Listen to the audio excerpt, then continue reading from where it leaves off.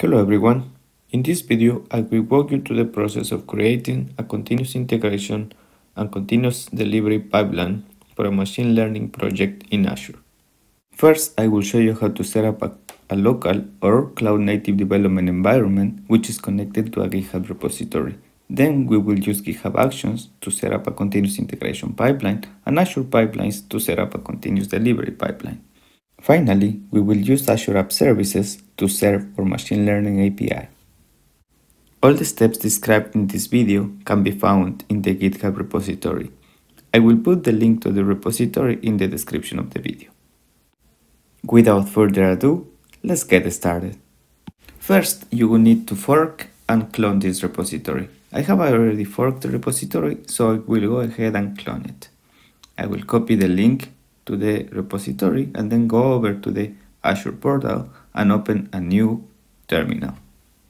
Here I have created a folder for this demo, so I will go ahead and clone the repository inside of that folder. Next, we will need to create a virtual environment. This project has a makefile that will help us to do so.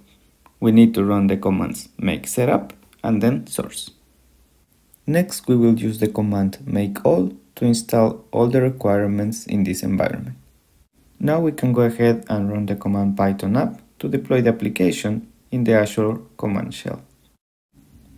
We can verify that our application is running by opening a Webapp and opening the port 5000. We can also verify that the machine learning model is working by opening a new terminal and running the bash script make predict provided with this project. As we can see, the prediction is working. Now we can go ahead and test that the continuous integration pipeline with GitHub Actions is working. To do that, we will make a small change in the welcome message of our application. We will go ahead and open app.py and add the word demo at the end of the welcome message. Then we will commit and push the changes.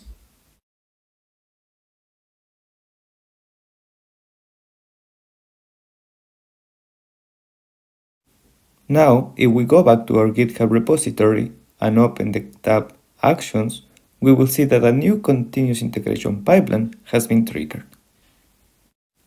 We can open this workflow and see that GitHub Actions is running a series of tests to make sure that our code is always in a deployable state.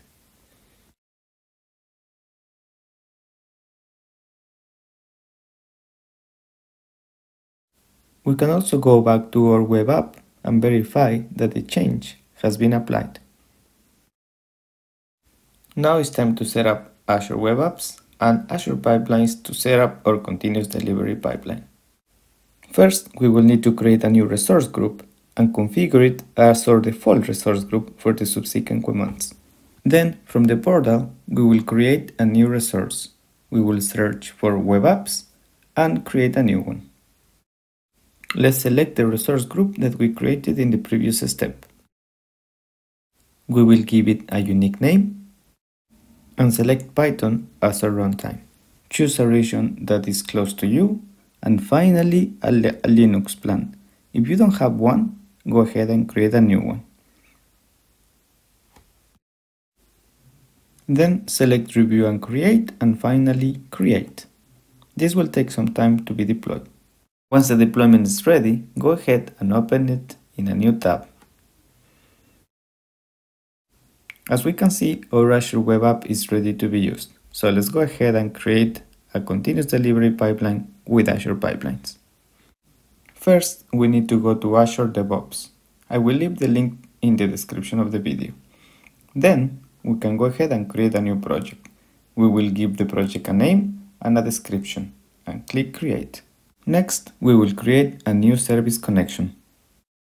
We will select Azure Resource Manager and Service Principal Automatic. We will select the resource group that we created in the previous step, fill up the information for the service connection name, a description, and save.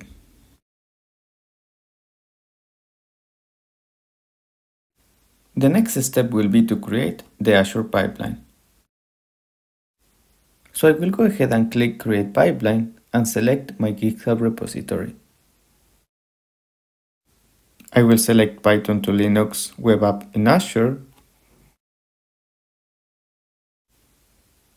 and select the web app that I created in the previous step. Finally, I will select Validate and Configure. You can use this YAML file to configure your continuous integration, continuous delivery pipeline. I will leave a link in the description of the video on how to do that. For now, we will just add an additional step to run lint tests and then save and run. We will need to add a commit message, and this will trigger our continuous integration, continuous delivery pipeline. Now we should see under pipelines that a new release has been triggered.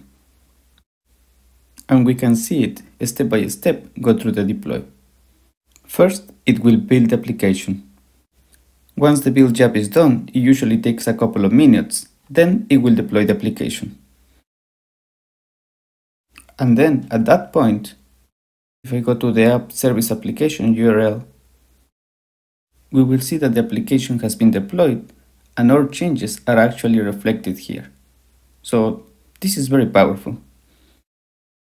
And now, as a final step, we will go into the Cloud Shell environment and do a final modification that will trigger the whole process.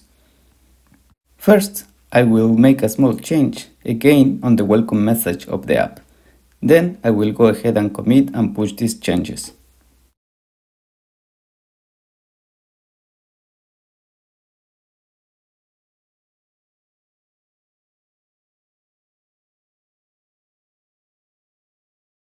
Now, if we go back to our GitHub repository, under Actions, we will see that a new continuous integration workflow has been triggered.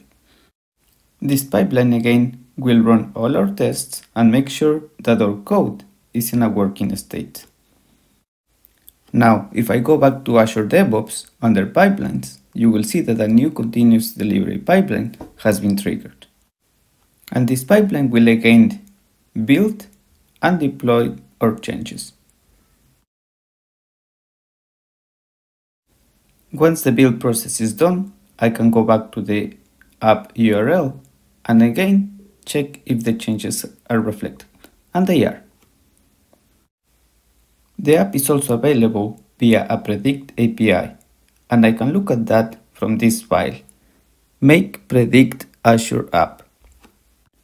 And you can see that I'm gonna do a post operation using this script.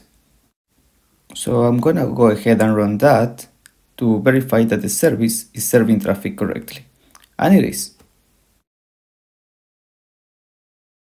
From here I can go ahead and run this command to subscribe to the log stream of the service. Great, that works. So in a nutshell, we've been able to do end-to-end continuous integration and continuous delivery using GitHub Actions and Azure Pipelines. At the end of this repository, you will find ideas for enhancements. This is a very simple machine learning application, but it can be easily extended. You will also find helpful resources from Microsoft. Thank you for watching this video.